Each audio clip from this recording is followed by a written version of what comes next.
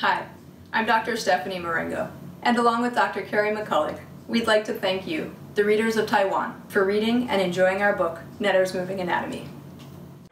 Understanding anatomy can benefit your yoga practice in many ways.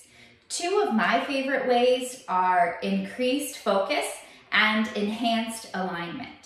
If you truly understand the anatomy of the shoulder joint, for example, then when you're raising your arms overhead in a sun salutation, you can turn your mind's eye to visualize this region of the body moving, and then cue your scapula to glide down the back and depress away from the ears. This enhanced focus and alignment will not only benefit your practice on the mat, but off of the mat as well as you move throughout your day. In other words, we want to expand your bodies and minds. If you have any questions, feel free to contact us through our publishers at Elsevier. And thank you again for supporting our work.